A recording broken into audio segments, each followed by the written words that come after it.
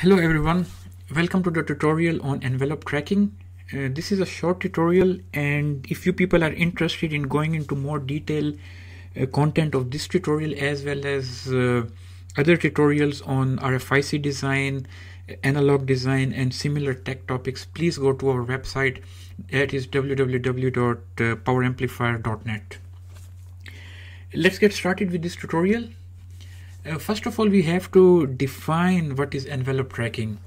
So envelope tracking in simple terms is a technique to enhance back-off efficiency of a power amplifier. I hope everybody is aware of what is power amplifier. In case you don't know, power amplifier is a block used in a transmitter to enhance the signal such that it can be transmitted through an antenna in a wireless systems.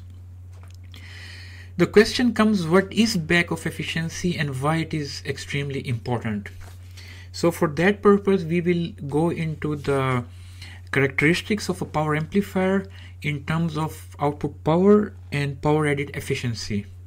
So this is a power amplifier which is driven by which has a constant supply voltage, and as one can see that the output power has a peak level, and then as the output power gets lower, the efficiency degrades considerably.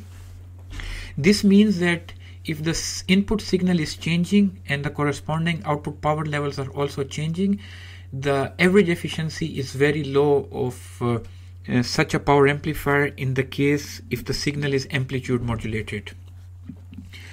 So this is the fundamental motivation behind that we need to have power amplifier to have good back-off efficiency. Now the question comes, why we need high back-off efficiency in the first place?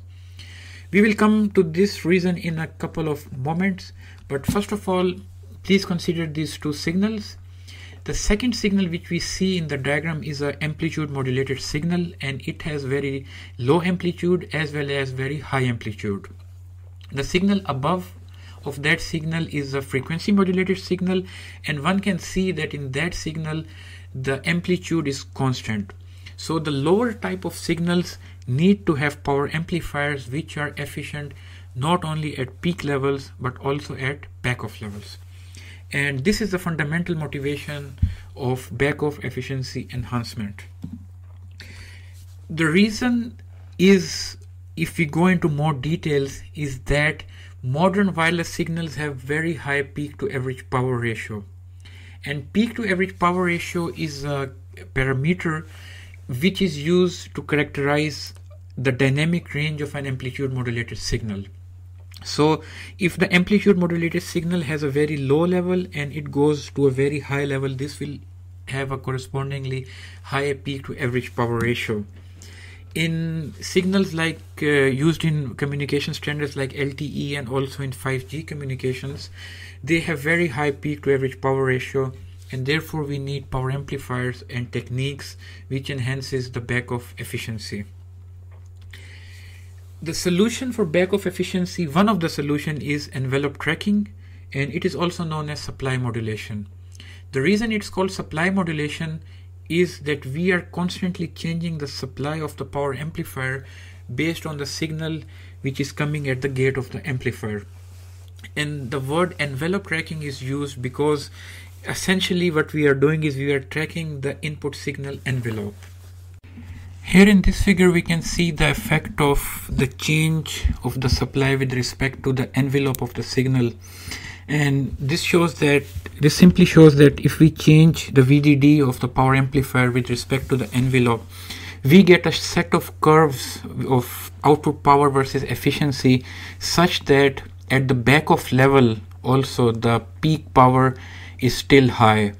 This is very different to the case when we have a single supply, and in the single supply, as we saw earlier, when we go at the back-off level, the output when the output power is low, the efficiency degrades considerably. So this is the fundamental principle of envelope tracking, also known as supply modulation.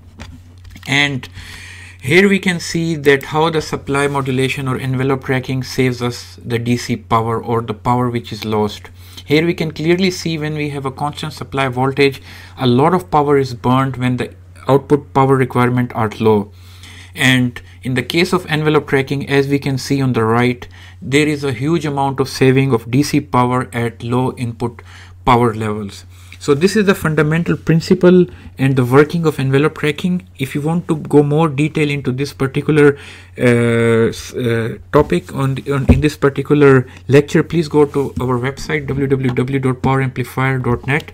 And if you have any further questions, please write it in the comment section, and do subscribe to the channel.